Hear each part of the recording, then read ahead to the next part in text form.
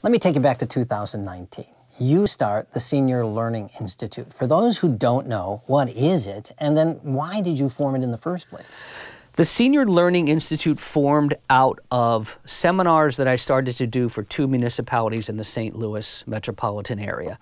And we started providing live seminars at the municipal location, City Hall, Rec Center, something along those lines. So Chesterfield is one, Sunset Hills is the other. And what's wonderful is the partnership that we have is that the municipalities are supporting it. They're putting it in their parks and rec guides. They're putting it on their websites. They're sending out emails. They're inviting people because they're concerned about their residents. They want to retain them. And they do that because you help them.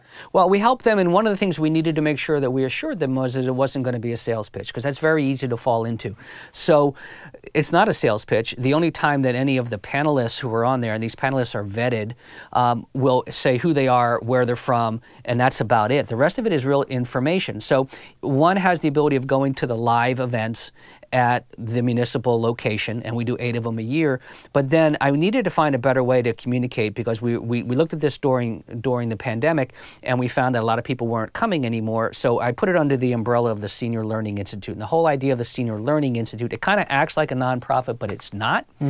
But there's 24/7 access at the seniorlearninginstitute.com. There's the shameless plug. But I've gone on there, Ted, and there's just a wealth of information. It's all designed to provide information to older adults and their families who need resources, who want to get a feel for things. I'm always available to have a conversation and to personally refer, but that's a good first place to start. We also then, in order to spread the word, we developed what we call educational partners, sponsors of sorts, some big companies in town and some small companies in town that have supported the effort to get the word out, and it also is a way for them to market their businesses as well, because there's links on the website. So it works really, really well, and we're looking to add maybe one other municipality, and we're constantly reinventing the content of these seminars so that they don't get stale, but we want to make sure that people have access both live as well as online.